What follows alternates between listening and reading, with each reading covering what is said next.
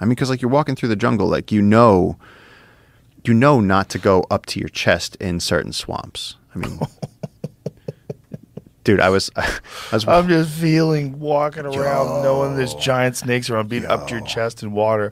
Get the fuck out of forget here. the giant snakes. When you fall into that nightmare soup at 2 a.m. and you get that black water on you, and there's things going up your pants. There are insects in the water. There are tarantulas walking on the water, eating the frogs. It's like you are in a festival of sex and death when you're in the Amazon night. Like it is falling into that water. Like when we go in there to do research, we're like looking at frogs and shit, and it's like we put our socks over our pants to like make sure, because otherwise shit gets up there. One girl got bitten like 16 times by this giant aquatic water spider thing that like went up her leg, just going like Morse coding her, just like just like pumping venom into her. Oh, Yeah.